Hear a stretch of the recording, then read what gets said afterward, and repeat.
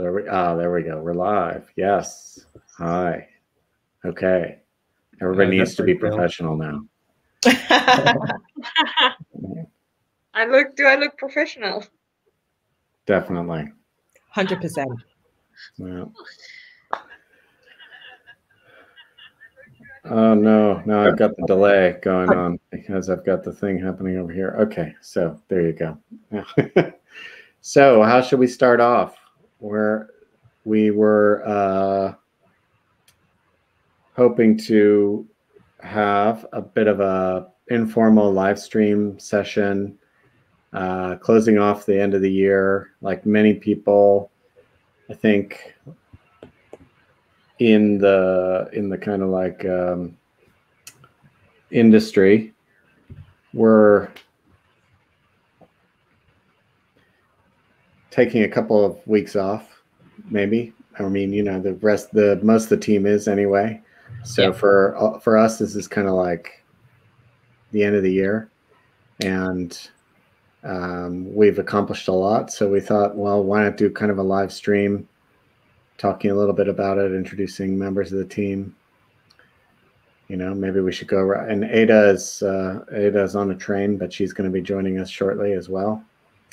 So why don't we go around and just say who we are first and foremost, right? So I'm Dan. I'm I don't know what I am. I guess I'm the manager of the team.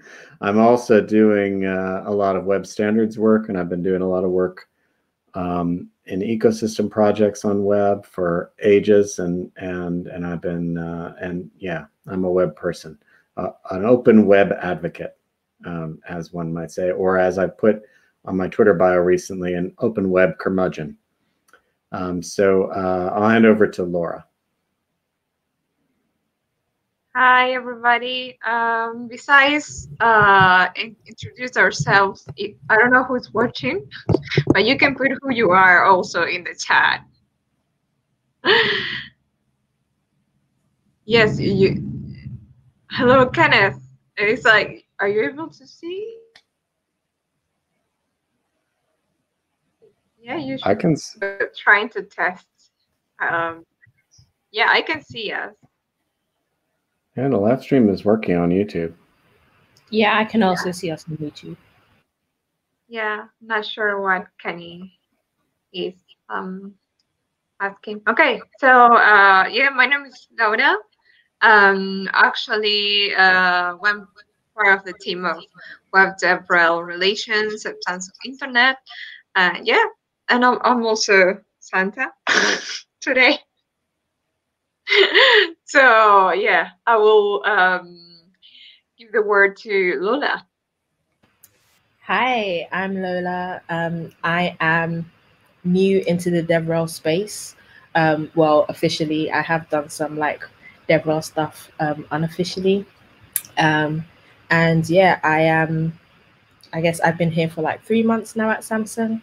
And I don't know what to say about me. I write things, I podcast, I'm trying to learn how to play the piano. That's going okay. We'll see if I become like an amazing musician by December 31st. And yeah, that's me. Cool. And additionally, we have Kevin, who might have been having trouble with internet. And we have Ada, who's just joining now. Hi, yeah, I'm Ada. I do lots of VR and AR stuff. And you're on the train. On a train due to some fuel. Ada's running a bit late,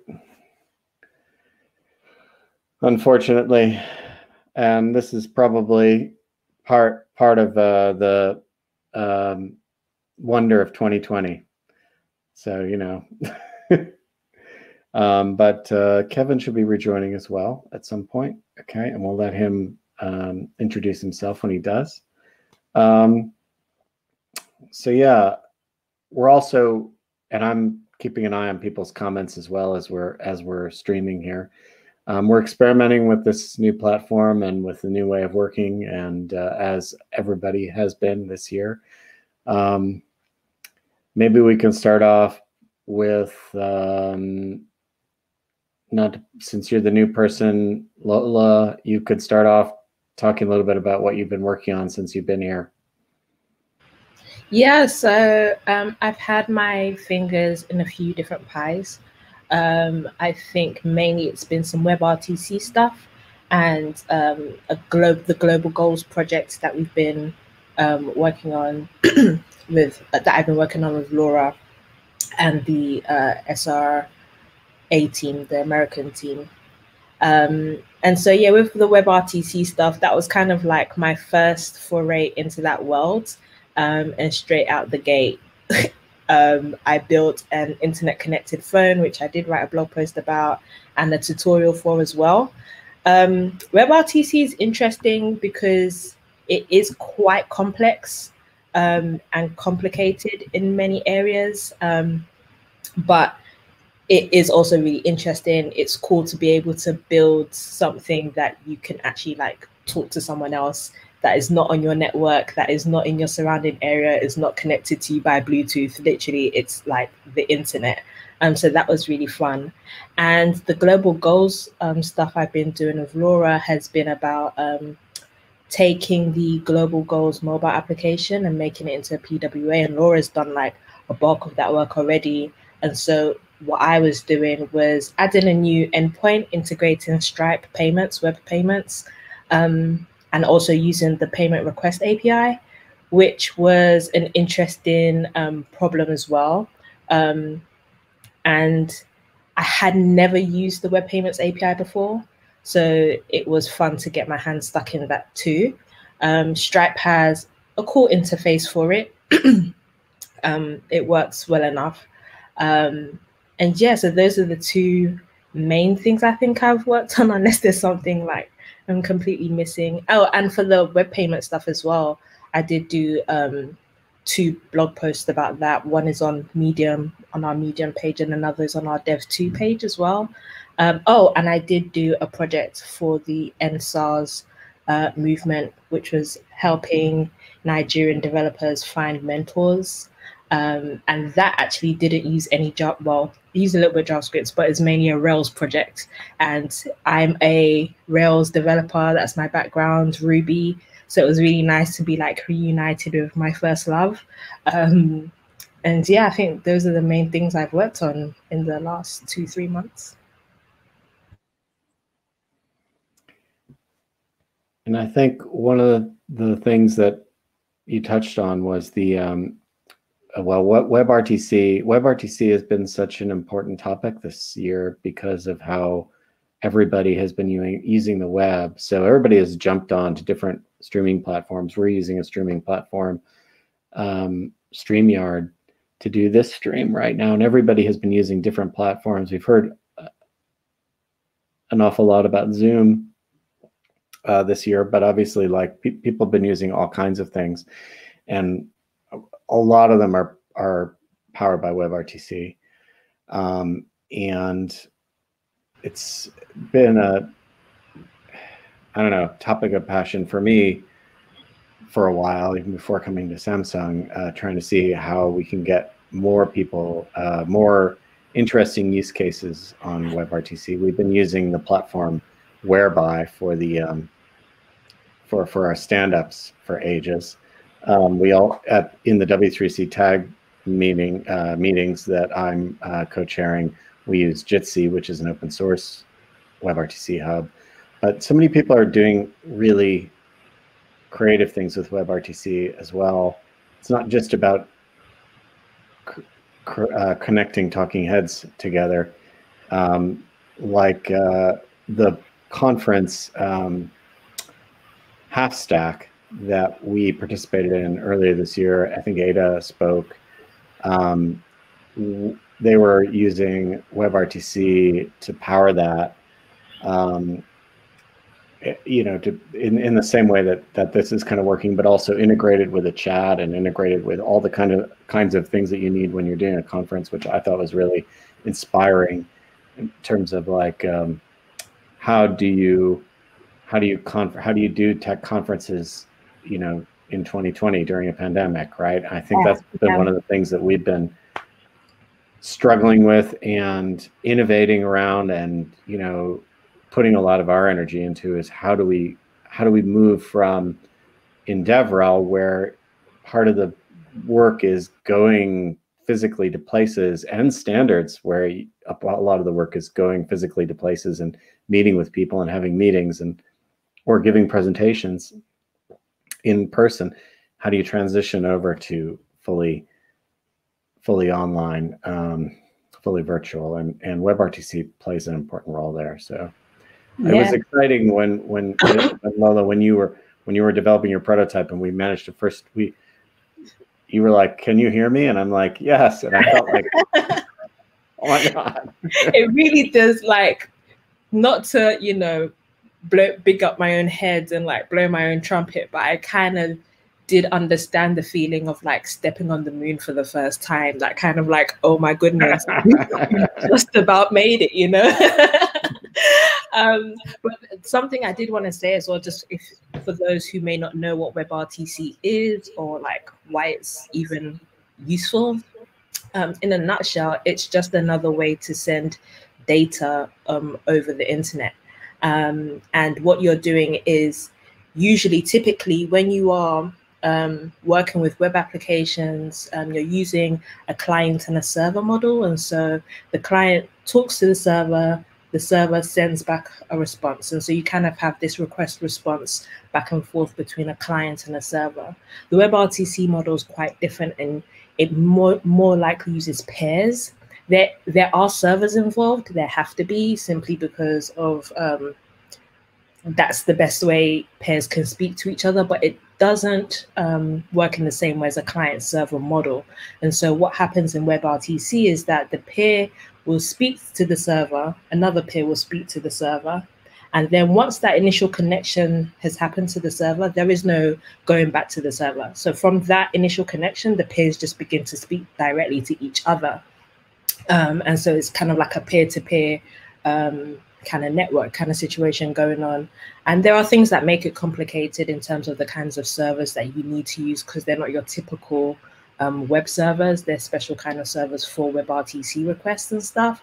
But that's essentially what it is. And so you can send video, you can send audio, but more interestingly, you can send binary data over WebRTC. And so really, really cool and interesting things can be done with the technology that isn't just like creating a video chat app, which though is also really cool and interesting, because you get to, as Dan pointed out, like see someone else who is like thousands of miles away from you. So yeah, that was just in case those who are not clear what WebRTC actually is.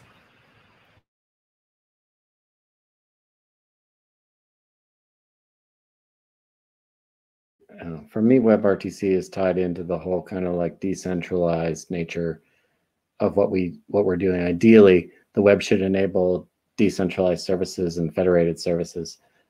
So, yeah. Exactly. And I think in other parts of the world where internet connection is not as reliable, is not as strong, that decentralization actually becomes really, really, really important. Being able to use people's devices as pairs, whether that's a mobile phone, a laptop, or whatever, being able to store data on those devices, and then, you know, connecting when there's a more stable connection. So yeah, WebRTC is definitely interested in that realm too.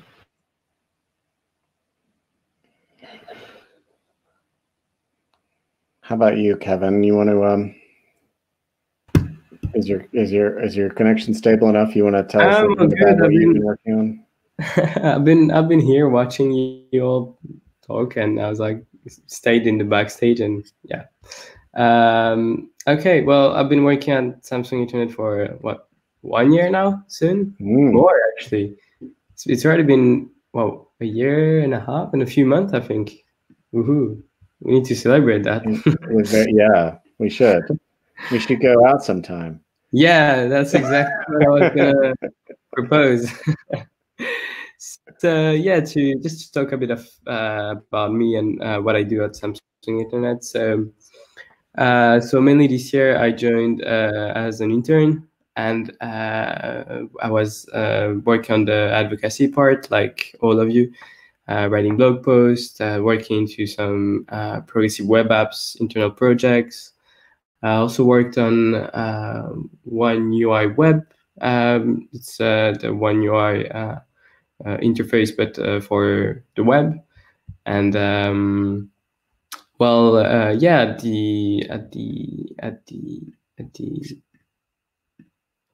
in the mid of the year, I was proposed to stay in the team and continue to work with you, and so I decided to stay, and here I am.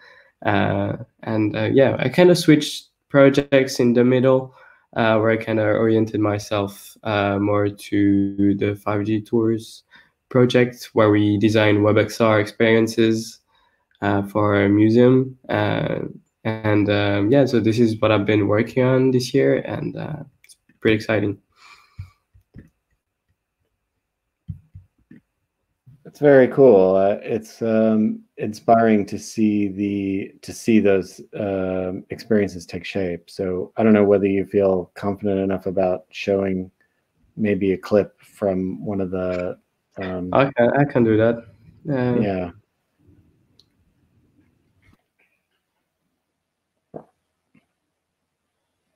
This is an EU-funded project that we're working on called 5G Tours. It's a consortium,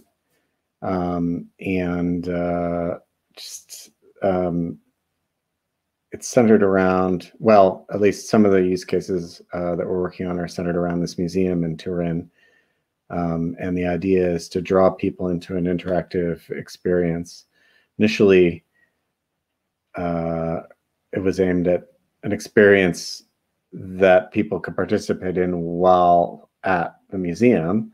And I think we've kind of pivoted to an experience that you can be part of anywhere, and also participate in at the museum. But it's kind of this multi-party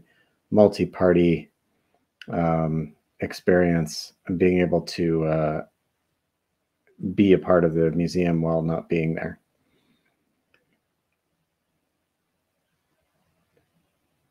No good. Thanks for all of that. And I should have started the stream. Maybe Laura has to put it on. Laura, can you add it? Oops, you're muted, Laura. Stream director. You should share your screen. This is the background behind the scenes. I'm not able to see your screen yet. Okay, let me try something else then. While you're doing that, why don't we? Do you want? We can come back to that when you're when you. Should be good. Yes, I can see it now. Okay. Yeah. So, well, okay, so this is the use case we've been working on. We, as Dan mentioned, this is part of an European project. And, well, we've done a quick demonstration today, and, well, actually a few weeks ago as well, showing where the VR experience is. And, well, I'll just play quickly through it.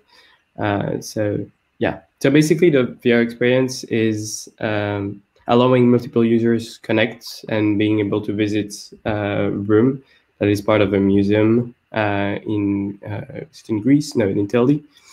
And basically they'll be able to experience the artworks on the room, the moldings, and basically connect all of them into a 3D world. And they'll be able to communicate and being able to visit at the same time.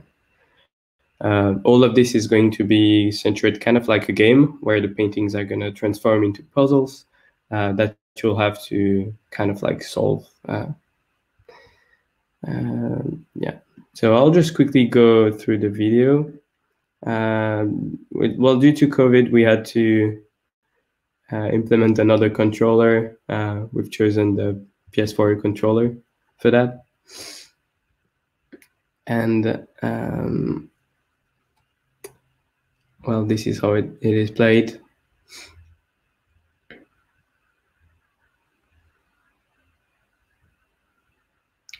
Well, obviously.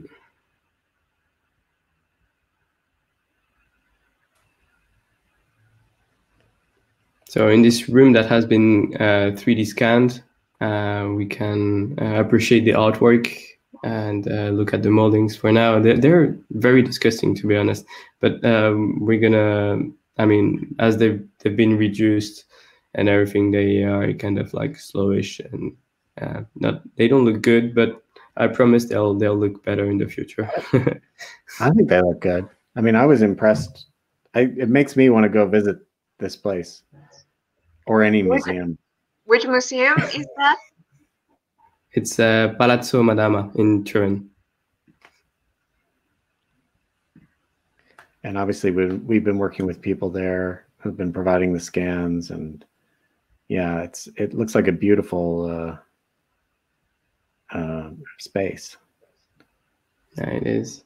And here's where you have the invisible. Yeah, so we can also have people connecting. So here we got the invisible man connecting with 3D glasses representing him and walking in the room. We should have. I really think we should have added a coat or something, or a hat. Version Version 2. 2. Is that invisible enough, or maybe a COVID mask? Oh, that's a good one. I'll put the mask. I'll keep that. So yeah, and just for a bit of background, this is all developed using Babylon.js and basically using WebXR in the background. And here we can see the WebXR test API to use a headset and connect and play around and move as well. Yeah, kind of like zooming in here. And again, all of this is to make the room experience accessible for anyone outside the museum. And yeah, well, that was one of the UCs that we're working on. Yeah, that's really cool. And I think the interactive aspect is especially interesting to me about what makes this what's important about immersive environments on the web. So Ada has been co-chairing the Immersive Web Working Group, which has been producing the WebXR spec, which is being used in this scenario. We've been putting effort into the immersive web stuff, both from a standards perspective and also kind of building prototypes and doing developer advocacy around WebXR. And what's interesting, one of the things anyway that's interesting about WebXR, about bringing immersive environments to the web, is about involving multiple people and the low barrier to entry, basically. Like, so anybody can rock up with their phone, and kind of like start getting involved in this scenario without having to download additional software, without having necessarily to have fancy hardware, without so it's a kind of low barrier to entry, and then the interactivity element is, I think, really, really cool. So yeah, I'm excited to see the Invisible Man grow a little bit more visible. Wow, that was deep. Definitely gonna ask. Oh, sorry. Go ahead. No. I was going to switch tracks for a second, and Gleb asked a question about PWAs. So yeah, I mean, PWAs have been a really, ever since I joined the team and we started the developer advocacy effort in 2016. What PWAs, progressive web apps, have been a key kind of like topic for us and a key area of interest. And we've been working with Samsung have their own store, the Galaxy Store. And we had been working with them last year and earlier this year about a plan to bring progressive web apps to the store. So earlier this year, I think, or maybe it was late last year, we did a blog post. We did some presentations at Samsung Developer Conference about this. One of the things that progressive web app developers have asked for is how can we get more visibility of how can we get distribution of our progressive web apps? So, and I think, it's one of the things that web developers in general have been asking for, asking to add to the web platform are things like monetization, app-like features like notifications, and distribution and visibility of their applications, right? So we had hoped to be able to have a good story this year about adding progressive web apps to the App Store, and we were able to add a few progressive web apps to the App Store, and we were working with our colleagues that manage the App Store. However, due to whatever strategy changes within the App Store itself, they've kind of put that on hold for now. It doesn't mean that that's not going to happen. It's just that they're working on a new strategy for the Galaxy Store. We're still working with them, and we hope to be able to launch progressive web apps at scale, at a higher number of apps, or as a core part of the store in 2021. But right now we're not able to do it. So we're trying to figure out other ways that we can help progressive web app developers get visibility of their applications. And we hope to have some prototypes out there soon to kind of show how we think progressive web apps can be publicized, can get in front of users more easily. So I don't know if we can really talk more about that, but we have some interesting ideas that we're working through there. So Ada, welcome. Do you want to introduce yourself? Hi, yeah, I don't think you could hear me before while I was on the train. Sorry, there were some logistical issues that meant I got stuck in the office for a while, but I'm back and with a device. Nice. So yeah, very exciting. I can't wait to try it out. I'm hoping Laura talks a bit about the ScreenFold API sometime today. But yeah, developer advocate, been with Samsung for many years now. I joined when Dan did, pretty much. Yeah,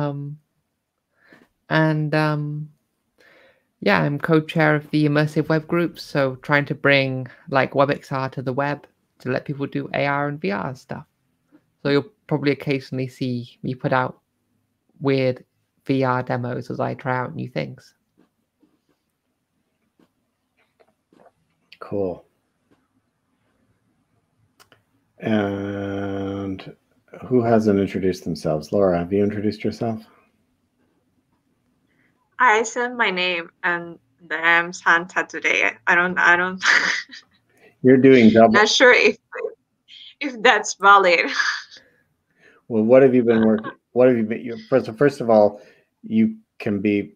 You're a bit distracted because you're doing double duty as the whatever, the producer of this stream, as well as a participant in this stream. But what have you been working on this year that's exciting? Yeah, so hi everybody, my name is Lola, and it's gonna be, let's say, 1.5 years since I joined Samsung. I've been working around the web and most of my career around JavaScript. So I was really excited to go into this area that is DevRel. And since the very beginning, I've started to work with progressive web apps, doing my own research and start doing some more, let's say, real cases. Before I was researching, but I didn't put like any test or demo in the real life. So we've been doing a few demos, including global goals, the one that currently Lola is working on. And thanks to that topic, I started to research a little bit more around web performance, service workers, and so on. Those are topics that I really like.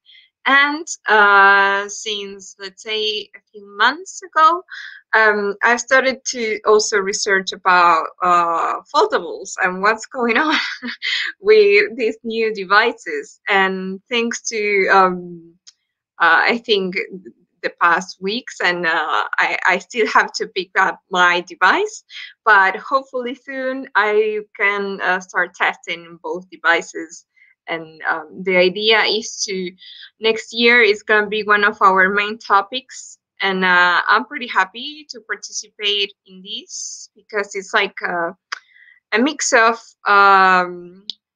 user experience, front end, and yeah, see, like in terms of innovation, how can be our developer relations practice for developers into foldables. So I think Kenneth is around listening.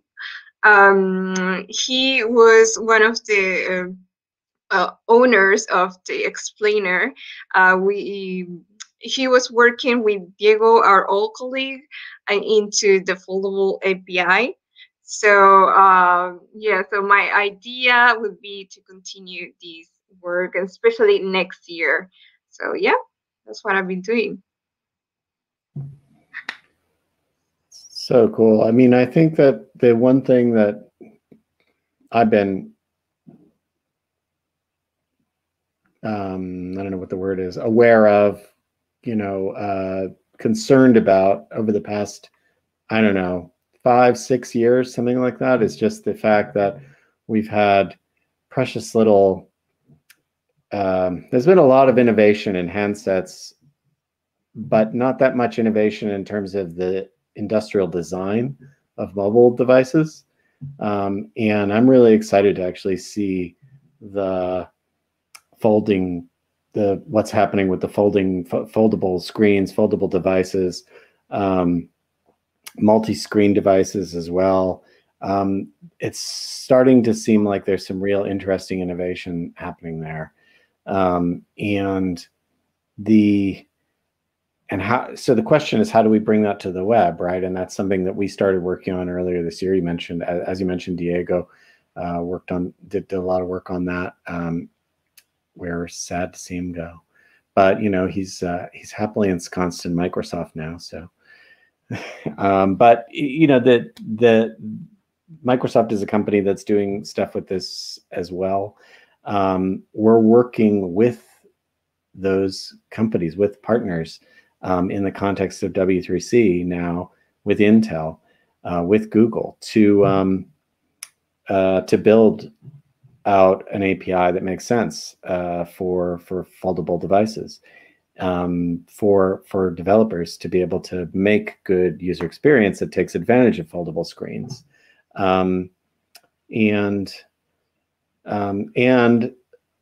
It's exciting to me that we already developed a test version of that API, and that it's already in the beta that we've launched. So any developers that want to test it out can activate that API in the beta. It's behind a flag right now, and you can actually play around with it it's an implementation of the draft API that we've submitted into the Devices and Sensors Working Group in W3C. To me, it's a great example of connecting together developer relations and advocacy work with our work in standards, putting it all together end to end, and then hopefully getting a lot of feedback from the developer community about this particular API that we can then funnel back into the engineering process and into the standards process as well. So yeah. Ada, what have you been working on? I mean, you mentioned WebXR. So I recently made, I recently built a little AR game where you fire basketballs at. Actually, I can just demo it to you right now. I've got it here. And I open it up in Samsung Internet and plug my phone into my computer. You've got fancy video set up there. There you go. I do, so I can do stuff like this. So a basketball demo. So I can go AR, enter AR. So this is in the latest Samsung Internet beta. And then I can place it on the wall. And I just realized there was a... Okay, I'm going to do this. This is embarrassing. I'm going to do this in Chrome because there's a feature it relies on which we don't quite support yet. But soon. Whoops, my bad.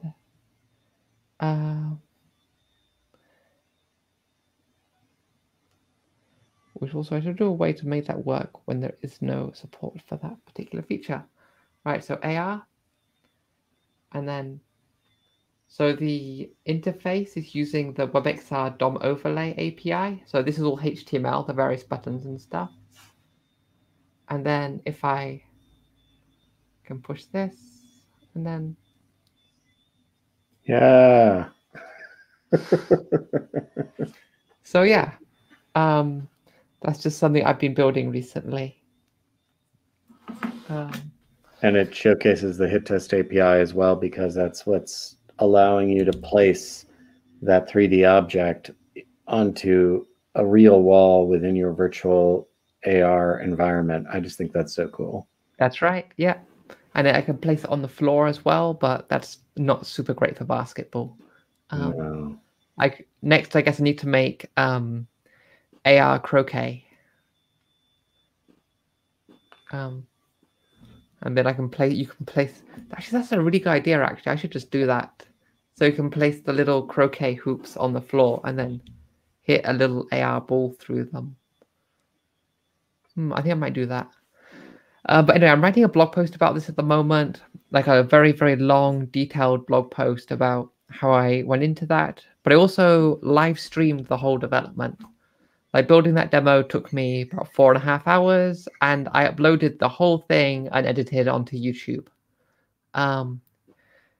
There is some swearing involved, so be warned. But in case you want to just have me developing software on in the background, it's there. Well, you know, that's what you get when you come to Samsung Internet DevRel. It's raw DevRel, you know. It's mostly me being too lazy to edit 4.5 hours of video. So that's why I'm doing the blog post. So if you haven't got the patience to watch all that, which I know I don't, then you can read the blog post instead. Laura, I love like the disco you've got going on behind you. I don't know how you're doing that. Yeah, it's for real actually.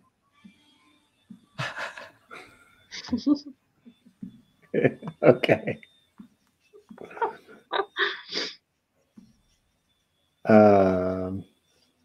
So what about me? Should I say something that I've been working on? Yeah, what have you been working on? I don't know. Tell us about the tag. Yeah, one of the things. We got a question about the basketball game. Is that something that people can play around with right now? Yeah. We have a link to the chat so I can reply. If you put it here, I mean, if you just put it in the YouTube. Yeah, in the YouTube. I've got to find the link to that. That's probably in our Slack, I guess, right? I've just posted it in this chat. Great, thank you. So yeah, the URL for the basketball game is great. Pop out chat. It's ada.is/basketball-demo. And the source code is on my GitHub.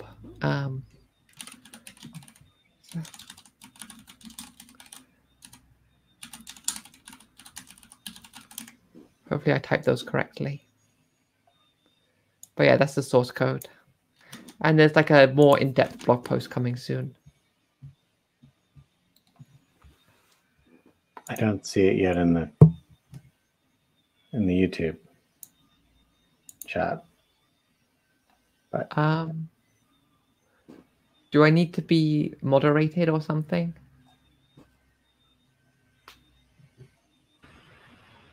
No, you should be able to just type it. We'll get you that URL. Don't worry. It's happening.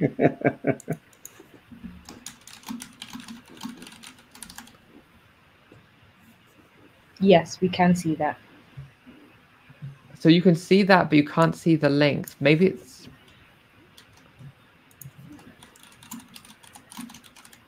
Oh yeah, maybe it's been cut in a moderation key. Oh, I see. Test you. Okay, good. Yeah, good. Awesome. Okay. And then... So you asked me what's going on in the tag. Yeah, Dan, what have you been doing? What have I been doing? Well, I can say like some of the exciting stuff that has been going on in the tag is things like we've been spending an awful lot of time. So the tag, first of all, is the technical architecture group, which is a group that I co-chair in W3C. And it's something that probably when it comes to web standards, it's the thing that I'm putting the most effort into. You know, I also have been doing a bit of work on some other web standards areas as well. But most of my work when it comes to web standards in W3C, the lion's share of it is in the tag. So what is the tag? Is a kind of, and maybe somebody can put, well, I can just say it's w3.org/tag. It's a kind of special group in W3C that does reviews of other people's work. I mean, that's one of the key things that we do.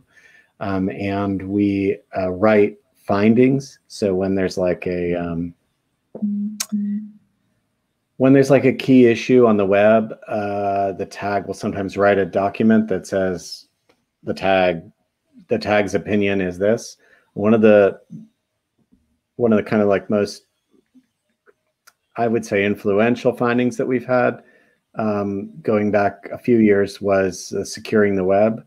So it was one of the voices that was advocating very strongly for a move to HTTPS away from HTTP. I think this is a kind of well established now at this point, but at the time in 2015, it was not very well established, and so it was important to have kind of like a kind of leadership group within W3C making this point that we really need to move to HTTPS. So since then, we've seen a movement for all new features that are added to the web, especially those that have to deal with sensitive user data, should be built on top of what's called secure context or using HTTPS. So the other thing that the tag does is we write documents. So there's in particular something called the design principles, which is something that we've been spending a lot of time this year working on. And let me see if I can find the URL to it. Yeah, here we go. So if we take a look at the design principles, does that work? That's something called, we renamed it this year, the Web Platform Design Principles. Ooh, I don't know if that's showing up in the chat properly. Once again, it's it may be stripping it out because it's a link. Anyway, that's a document that talks about what, in some ways, what is the web? What's the differentiator of the web? What makes the web different from other platforms? So things like the fact that it's a platform where the user's needs come first. Put the user's needs first in front of the needs of implementers, in front of the needs of web developers, in front of the needs of theoretical purity. Or like the point 2, which is it should be safe to visit a web page. So I think the web is pretty unique out there because it's a platform where you can run other people's code arbitrarily, and you're pretty certain you're assured of some level of safety. You can type any URL into your web browser and it can start running code that person has written. So that assuredness of safety is kind of a core principle of the web, and safety includes privacy. So we've been doing a lot of work in the tag about privacy reviews and pushing back. Somebody mentioned Fugu, pushing back sometimes. We are a member of Project Fugu, and we're contributing into Project Fugu. So Laura mentioned the web fold API, and that's something that we're contributing into the Project Fugu. And we've also been participating in the Fugu discussions. For those who don't know what Fugu is, it's kind of a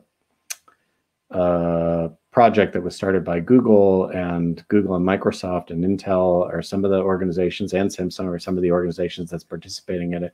And its goal is to produce advanced web APIs, advanced, what's the word I'm looking for? Kind of very, very powerful web APIs that can potentially pull data off of your device. One of the example, like things like the clipboard API, or the being able to pull data out of your contact book, your address book. That's another thing that's proposed under Fugu. So sometimes these APIs come, they're very powerful, but with great power comes great responsibility, right? I think somebody said. So you've got to be able to design them in such a way that that they do not compromise user privacy, but they still offer that power that the developers want. And that's a conversation that that the tag gets involved in, because we're doing reviews of all these new APIs as they're coming through the design process. And very often that feedback that we give to the API developers will be, you really need to take a look at these privacy aspects. So that's in a way that's also aligned with with Samsung's goals, by the way, because we're trying to make a point that one of the differentiators for Samsung Internet is privacy, and so we're trying to put a lot of energy into privacy and privacy-related specifications and privacy-related features this year as well.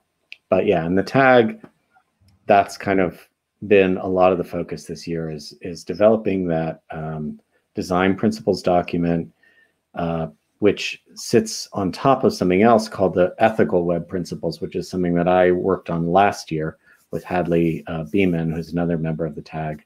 And that is a set of ethical statements about the web that we think are a way in which the web differentiates from other platforms.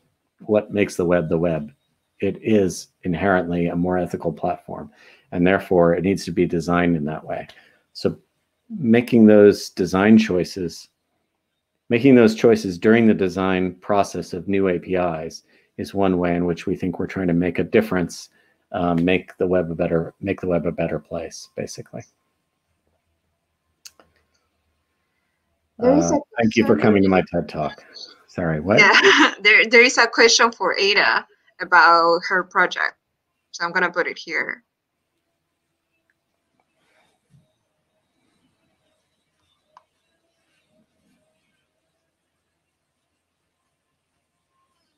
Well, you're muted, Ada. Oh, I'm not seeing the question. Is it in the YouTube? StreamYard space. No, in the screen. Anyway, it says, would it be possible to use AR hit test to create 3D audio, reverb from the walls? Like, yeah, you could, I guess. Like, you could tell a user to basically do hit test on all of the walls of their of the room that they're currently in, and then enter the material that the walls are made of, and then put that into something like oh gosh, what's the name of that really useful Google project? Anyways, it's a useful Google project that has a really great JavaScript library that would accept that information. Oh, you'd also have to do the floor and the ceiling as well. And you'd put in that information into them. So yeah, you could get really accurate audio reverb by doing that with the hit test. I'd say it's probably only really worth it if you have some kind of audio, if you're building an audio app where getting accurate audio reverb is something that you really want to do, and is something the user is gonna care enough about to manually calibrate it like that. I mean, it'll be quicker, like you could just have to scan one wall, scan another wall, ceiling and floor. The trickiness comes from, so if you noticed, I placed the basketball hoop onto the poster that's over there. And the reason I did that is because the way AR tracking works is that it looks for like individual image features it can pick out and track. So if you're just doing a plain white wall, it's going to find it really hard to actually work out how far that wall away is from you. But by doing it onto that poster, it can get a pretty good idea of where it is. So the user would probably also have to have lots of pictures on their wall to make it easy enough to use hit testing on it to measure where the different walls are. So yes, it's possible, but whether you want to and whether the user wants to is probably a totally different question.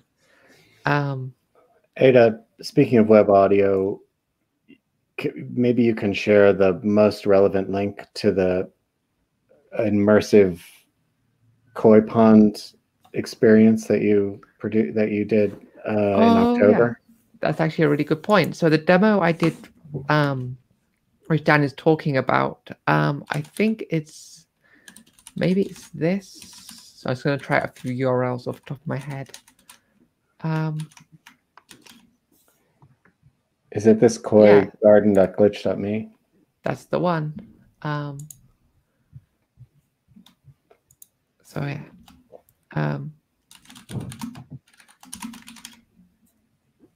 So this demo, which I just pasted a link to, is one which I've now lost the chat.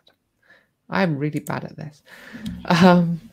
So yeah, this I just posted a link to it into the chat on YouTube. So this uses spatial audio. Sorry, my camera turns off occasionally. So this uses spatial audio for the piano note as they're placed around you. So whenever you see a ripple in the water, it's played a piano note at that place in space. And I'm going to find the source code for that because the way it works is kind of interesting. And the source code, and it's not, it uses a library which Google did, which does like, so there is the Panner node in Web Audio that has its own like HRTF and lets you do spatial audio, but it's good, but it's not like great. And so this one is like a third-party one that's built on top of WASM, I think. Or maybe it's just normal JavaScript in audio worklets. But anyway, it's really cool. And I was just talking a lot whilst I tried to find this repository with the source code. I think this demo has the benefit of being the only example of like a web technology demo where the way that you experience it is stepping into the bath, right? Yeah, so it was inspired by one of the Team Lab. Oh, and the name of the thing it uses is Google's Resonance Audio, which is probably, in my opinion, the best way to do spatial audio in the web today. So I went to this really cool Team Lab exhibit, and there's in Tokyo, and they have this room, and you're standing in the room in like knee-high water, like warm water, and there's fish swimming around you, and it's really cool and magical. And it was like a year after I'd gone to that event, and I was really missing travel because lockdown had been going on for quite a while at that point. And so yeah, I built this with the idea that you put on the headset to see the fish, and you stand in the bath to get the water effect. And yeah, it was kind of fun. I can't really suggest standing in a bathtub wearing a headset. I mean, it's not a safe activity because you can't see and you're stood on a slippery surface. Samsung does not officially endorse this use of AR and VR. But it is unless you're a trained standing in a bath professional. Unless you're a trained standards professional, yeah. So yeah. It was a fun experiment. There's lots of interesting stuff going on in here. Like the VR navigation is done really well and kind of interesting. It's all made with Three.js, and I think the source code is pretty accessible for this one. Like it's not huge. Oh, and I made a contribution for Three.js for the mechanic that lets all the fish swim around in a very lovely organic fashion.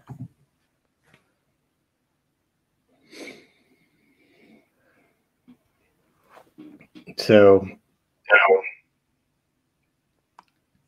where does that bring us? What else?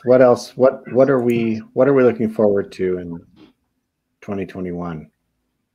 We have other questions. You know, besides like Alexei. Going to a restaurant. Actually, I'm going to quickly answer Alex's question. It's actually a good question. So his question is, Samsung Internet is based on Chromium, but it's always 1 to 2 versions behind Google Chrome. Is it possible to close the gap? And the answer there is not really. The only way we could conveniently close the gap is if we were just like some thin wrapper around like a Chrome custom tab or something. But we're not. We're an actual fork of Chromium. And so every time we upgrade the engine, it usually involves like merging in all the upstream changes into our own fork and merging them with our own changes we make to the browser, which is a significant amount of work. So the gap between the gap between the engines is kind of lets us have our own unique features into the browser. And if there are important features that developers are really, really strongly after, we can usually backport them in from a later version of Chrome. So for example, if you look at MDN and see what version of CSS Grid Samsung Internet got, you would see that it actually doesn't match up with the comparative version of Chrome because we put it in sooner than it would have gone in otherwise. So we do have those kinds of options if we need to include developer features early. But by having this little gap, it does give us a bit of breathing room for implementing our own features.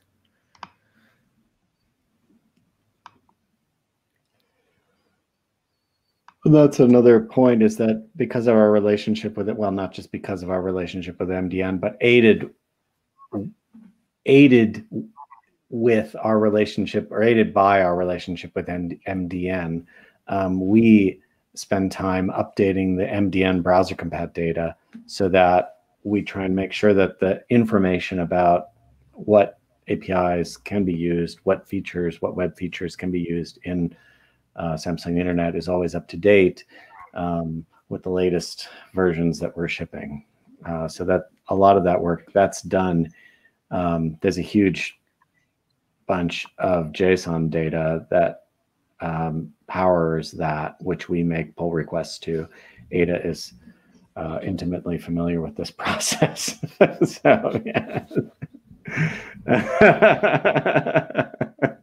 It's work. It's a lot of work, but it pans. It has benefits, definitely.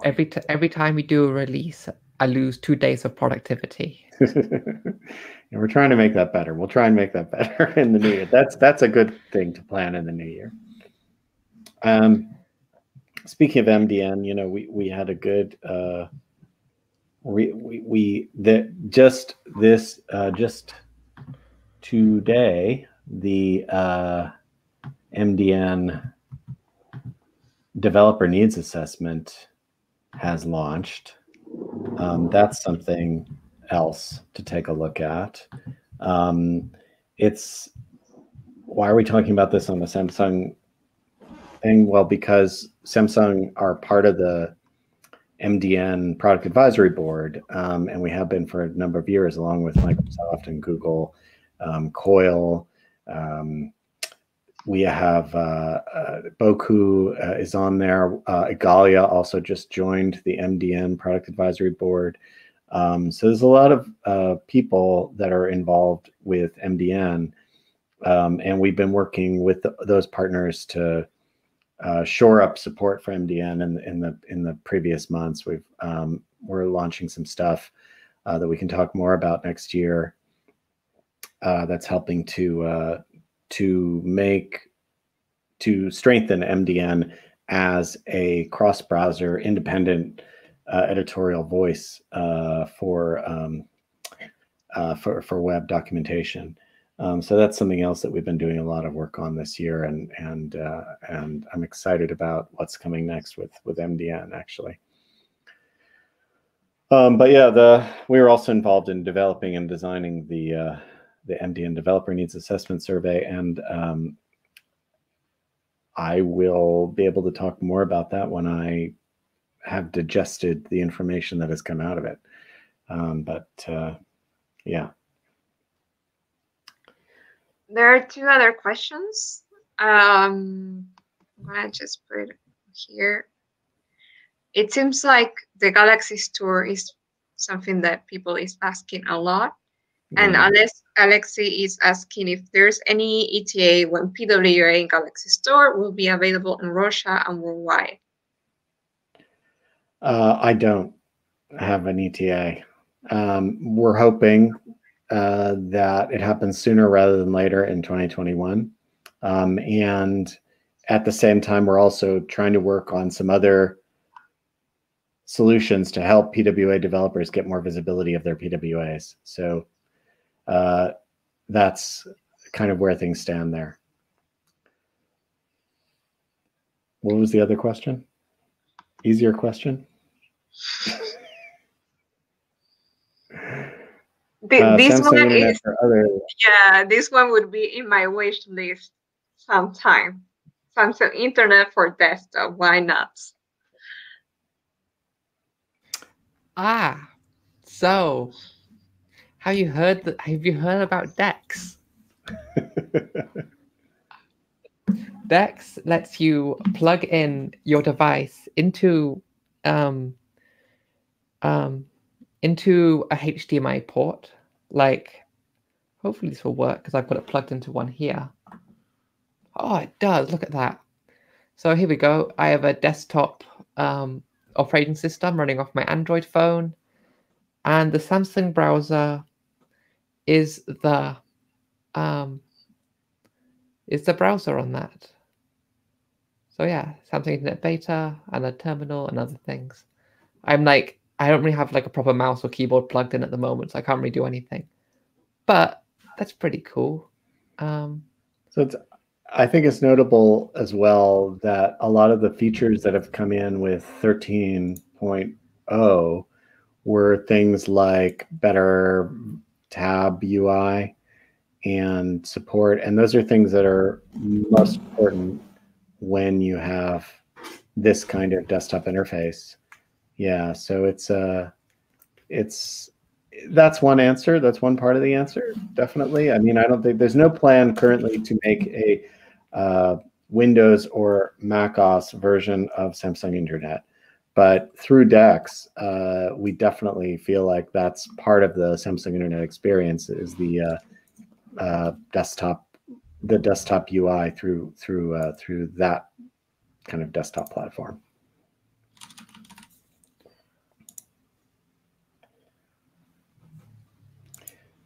Well, I heard that Microsoft is working on some kind of converter to open APKs through your computers. That might be also interesting to look at. This is only rumors. That's all. Well, you know. Yeah, no, that Microsoft have been doing a lot of good stuff with progressive web apps recently, so I'm not surprised at that. Very cool stuff. So, shall we talk about 2021? I'm scared. I'm very scared of 2021. No, come on. 2021, what are we looking forward to? Kevin, you start off. I start off. Well, hopefully I'll be able to talk more about the projects I'm working on in 5G tours, maybe have some blog posts out. And I'd love to get more involved into the ScreenFold APIs and going back a bit to work on progressive web apps. That's really something that I've been missing in 2020 and really looking forward for that in 2021. Yeah. Well, hopefully it will be better this year. Sunshine is coming. Mm. How about you, Dan? What are you excited for in 2021? Going to a restaurant, you know? Yeah, 2022. That's gonna be okay. Just postpone. No, I mean, I'm hoping that we do have a bit of normalization next year where we can actually start doing a bit more in person, you know, and seeing people from more than just the torso on up.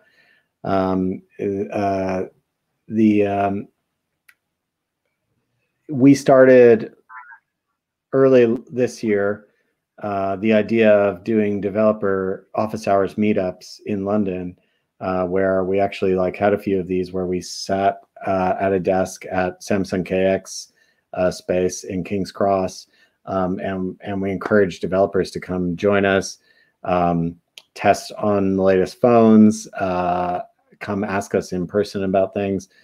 We then, you know, once lockdown happened, we kind of moved that into virtual office hours, and we ran a number of I would say very successful virtual office hours things. But you can't physically, part of the point of an office hours like that is to physically test on a real device that you might not have in your hands. So I'm hoping that we can start doing that in 2021 at some point, once things get calmed down a little bit.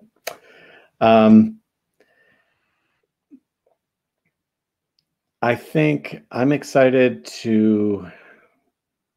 I mentioned privacy as a core topic for us, in both from a Samsung perspective, Samsung Internet perspective, and also from a W3C perspective. So I kind of feel like doubling down on that is important in 2021, or will be continue to be important.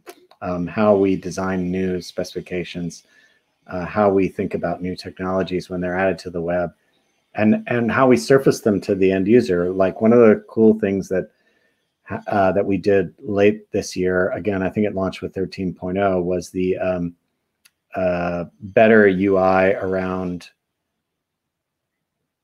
permission requests for things like notifications. So notifications, push notifications, are something that I've always been a big fan of.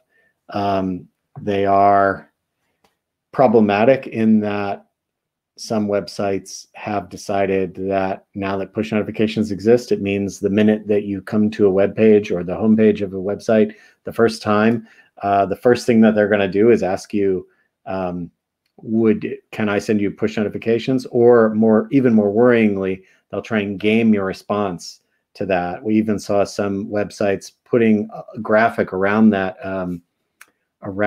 permission request saying, prove you're a human by clicking OK to this response, which is a kind of dark. I mean, dark pattern doesn't even capture that. It is definitely a dark pattern. It goes beyond dark pattern, and that's something that people were seriously doing. So the browser can do more to protect users from that, and that's something that we have been doing. But I think that we, as the web community, need to get more serious about. That's that kind. We've seen that kind of pattern emerge before with pop-ups, and pop-ups aren't a thing anymore because browsers are now protecting users from that. And I think the same thing goes. The same thing will probably go with together with overreaching user tracking that makes, especially user tracking that makes use of technologies, unsanctioned tracking that makes use of web technologies to fingerprint users, even if they try and close their, reset their browser, or close their, reset their cookies, or what have you. Again, that's something that I'm really happy to see, that we have our own cookie smart anti-tracking technology. But through plugins, you can block trackers and block ads. But I'd like to see even more of that in 2021. I think that we really need to rebalance things when it comes to the advertising industry, so that we end up with a healthy advertising industry that is not overreaching for user data. And again, I think browsers can do something there, and I think how we design the specifications themselves is something that we also need to pay attention to. So those are some things I'm looking forward to in 2021. Lola. Yeah, so on the topic of privacy, something I'm actually quite looking forward to, which I guess has already kind of started, is the global privacy control and new privacy standard proposals and stuff like that, that like a bunch of different orgs are like getting behind, and it's basically a way to, say, yes, it's a way for users to like get in control of how they want to be tracked or not tracked, by toggling a setting on their browser. And websites should have to listen for that. So in the same way, like pop-ups and stuff are not like that big of a deal anymore, because they don't really encounter them, because browsers are going to are going to the extra lengths to protect users against them. This is another thing with tracking as well. And I'm really interested to see, more on that. I'm also interested to see how that develops. So like, for example, and this is not like necessarily like a 2021 thing, but just like a long-term future thing. But like, for example, being able to, regardless of device, if I have like a Brave browser on my phone and I have a Brave browser on my desktop, being able to have like a global control that says, I don't want tracking, on regardless of the device I'm on. Or I don't mind this site tracking me, but I don't want this site tracking me. And like things like that. That's like more of a like long term than a 2021, but I am super excited to see more developers thinking about how they can keep users safe in this way. Because I think within the developer community, once it quote unquote works, then you kind of just leave it to do its thing. And I think even features like this kind of redefine what working means. Like, what does it mean for your website to work or for your product to work? If it's not necessarily in the best interest of users, So yeah, I'm looking forward to that. In terms of like personal work I'm working on, I'm looking forward to getting more involved with web standard stuff and MDN stuff, which is something I'm going to be doing more in 2021. I'm not sure like how much I can talk about, but I will hopefully be getting more involved with some MDN stuff, definitely. And I am kind of like on the hunt for which web APIs interest me the most that I may be able to like contribute to in some kind of way, So yeah, I think that's me. You got to pick a victim. Oh, this is how we do it in stand-up. Okay. So yeah, Laura, you go.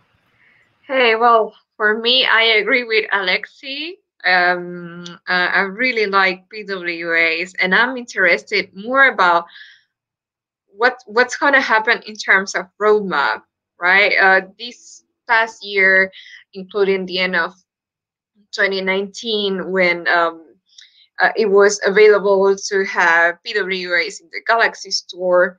So it takes a little bit of time to do future decisions and check how did it work, for example, in the US? Is it going to be worldwide? So I'm really interested and keen to see where PWAs are going to be, right? And thanks to that, also trying to interact more with developers that are actually interested in PWAs.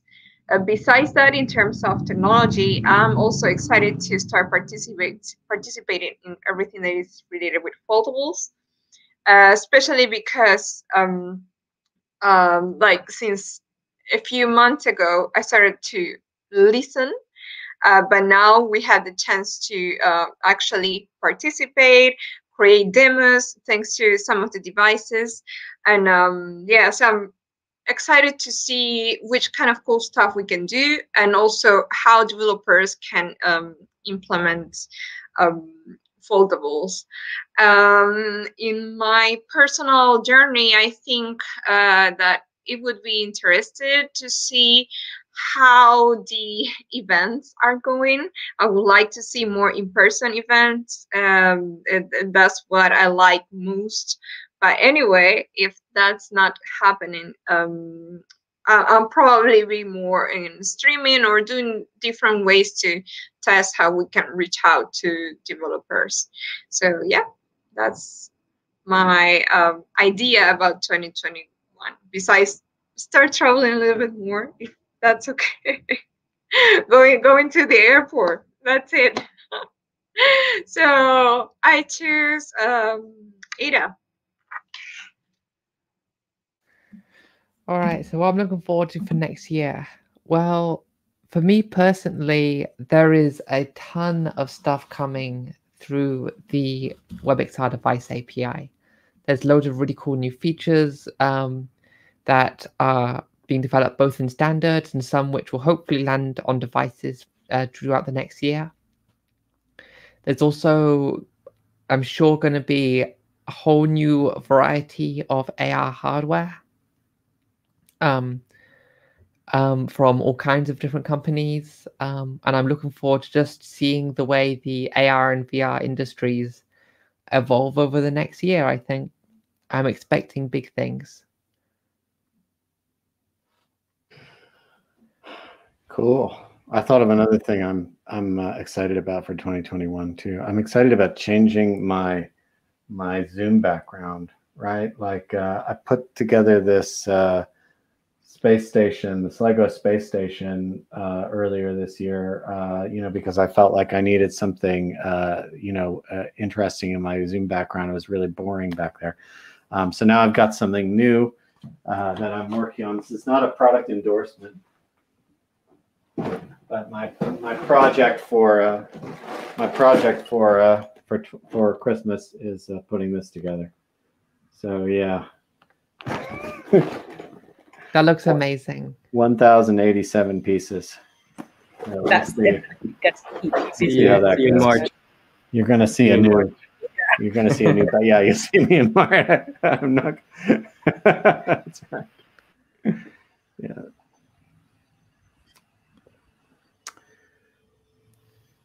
All right. Well, maybe that wraps it up.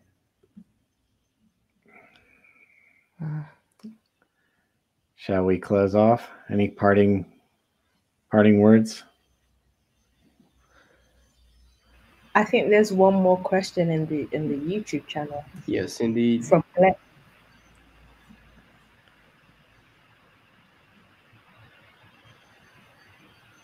So we have some of these already.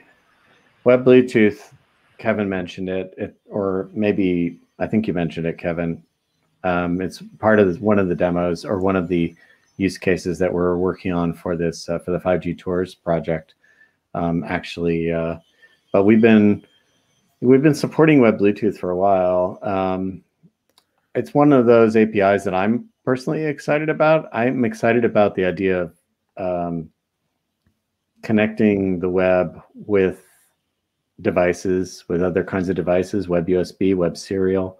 Being able to provision an Arduino or a microcontroller, from the web, so that you don't need additional hardware. I think it lowers the barrier to entry for some of those things. That's very exciting. But we don't, we're not actively working on Web Serial, Web USB right now for Samsung Internet. It's just a matter of priorities. Geolocation we already have, definitely. Samsung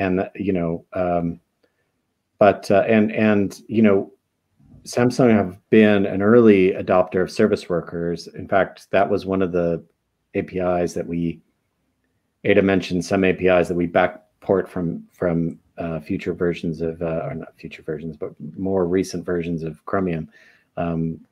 Going back to 2016, that was one of the APIs that we were involved in the development of. And it's one of the ones that we backported. So you can count on new progressive web apps features like service worker innovations and things having to do with push notifications and that kind of thing. Content synchronization to be things that Samsung Internet puts a focus on, definitely. Badging as well is something interesting. Go ahead, Ada. For those APIs, though, like I asked about getting them to work in the background, that is a terrifying prospect for the web, just for the record. Like, Web USB maybe okay, because at least it's like clear using it because there's a wire plugged into your device.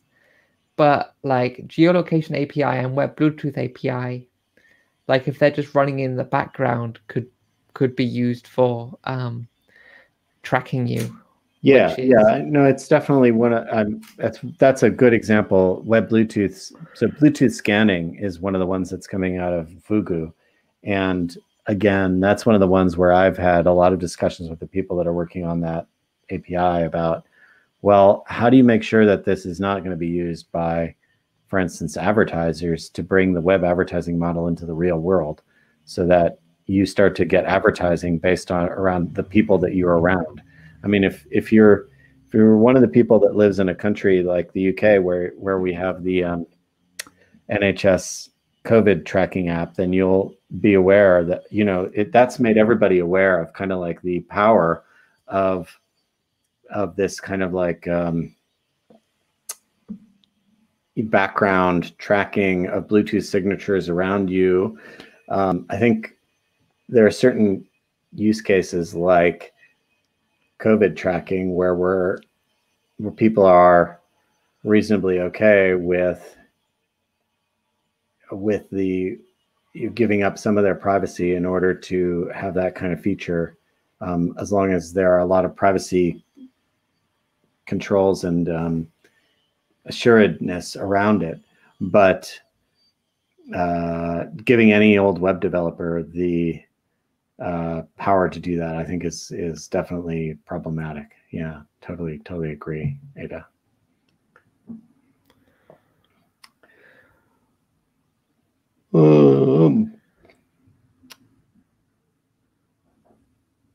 Okay, I think it might be time to go. We've been on for 90 minutes. I think that's what we said we were going to do. So it's been really good, been very successful. It was kind of a experiment just to do this kind of live stream. Also, you get a taste of what our normal daily stand-ups are like. So we are on Twitter at Samsung Internet. We are, if you go to samsunginter.net, that will redirect you to the homepage for the new homepage for Samsung Internet, which is part of the developer.samsung.com website. Thanks to Kevin's good work. You will you can find us on GitHub at Samsung Internet, and we're always open to answer questions. Our DMs are open on Samsung Internet on Twitter, so feel free to drop us questions there. And I think that's it. I think we're going to say goodbye and happy holidays. Happy holidays. Bye, everyone. See you in the new year. Yeah. No.